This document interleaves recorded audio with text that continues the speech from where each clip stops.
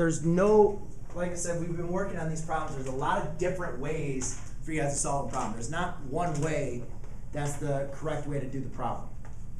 So the main important thing, Miranda, that you need to do is just try things. Just look at it, and remember, we're going to try to verify that our left side equals our right side. So we're going to verify this identity.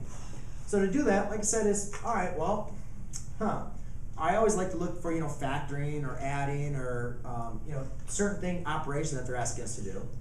Well, here, I can't add these. They're not like terms. But I do know that tangent and the tangent square and the secant square are what we call, with our Pythagorean identities, we can actually rewrite them, correct? So let's just go ahead and, now, a lot of students like to rewrite everything in their identities. Let's just try to write one of them in their Pythagorean identities. Yes? Secant squared is 1 plus tan squared, so therefore it should be tan squared plus 4. Okay.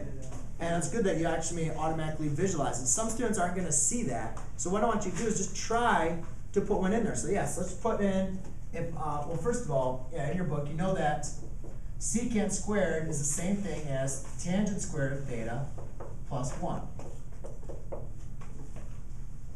Okay, that is in your trig identities, which I told you guys it's essential that you have these down and you have them memorized, so you can easily translate secant squared to tangent squared plus 1, right?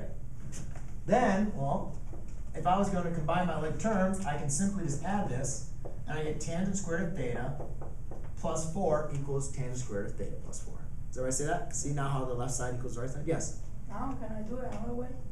Which way do you want to do the secants? Or are you going to do a different way? You subtract 3 minus 4, and then you get tangent plus 1. Tangent plus 1 equals secant, so secant equals secant.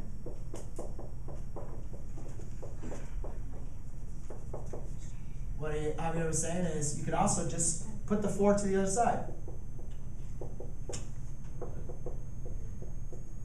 Tangent squared of theta equals secant squared of theta minus 1. Well, what is secant squared of theta minus 1? In your trig identity, it's equal to tangent. Tangent squared, I'm sorry. You can do the opposite, too. Yep, you could have done it the other way.